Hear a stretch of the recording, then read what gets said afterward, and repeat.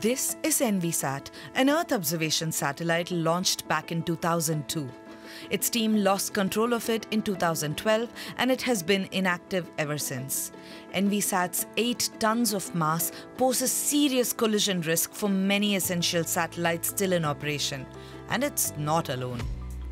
The European Space Agency estimates that more than 1 million pieces of debris larger than a centimeter in diameter are currently hurtling around Earth.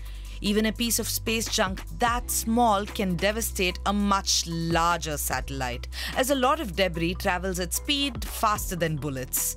The growing risk from space junk could jeopardize vital services and applications such as telecommunications, navigation, and climate data collection.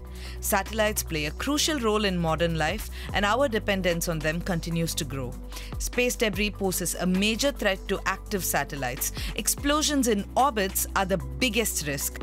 They can be caused by leftover fuel or energy sources in discarded rocket stages and satellites.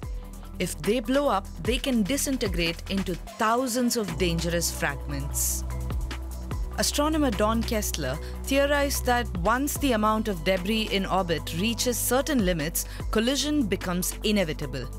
He says that this will trigger a chain reaction of collisions, a scenario known as Kessler effect. If it occurs, the Kessler effect could lead to the mass destruction of satellites and a corresponding exponential increase in small fragments of space debris that would ultimately make certain orbits unusable. Scientists warn that we are nearly there. To tackle the growing crisis, scientists, engineers, and policymakers from around the world have gathered at the European Space Debris Conference held every 4 years. The first step in prevention is to design satellites from the start that they can be repaired in space or deorbited in a controlled fashion when their working life is done. But scientists at ESA are also working on ways to collect existing space trash.